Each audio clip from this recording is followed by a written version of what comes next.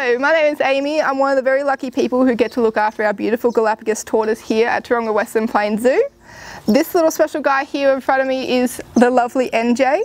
Now NJ is a very special tortoise for us as he is actually turning 10 today, so 19th of March is his special day.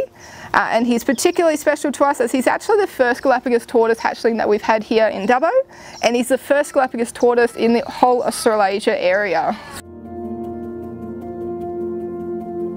Today he's getting a big celebration full of all of his favourite fruits, so we've made a beautiful fruit cake up of watermelon, berries, mango, all of his favourites.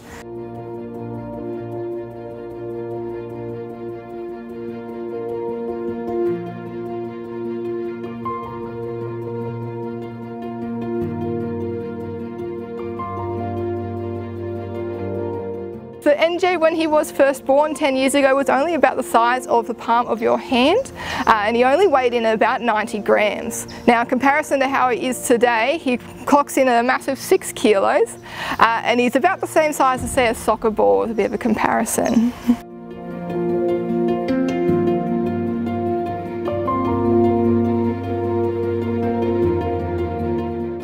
So NJ we do affectionately call by he and him, but at this stage, even at 10 years old, we still don't know whether he is a he or a she.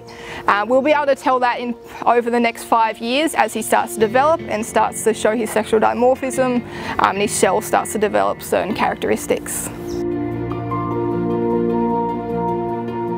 Now while NJ is celebrating his big milestone of his 10th birthday, he's still got a lot more growing to do. If he does turn out to be a male, he can grow up as big as Albert here, who weighs in about 250 but can get upwards of 300 kilos.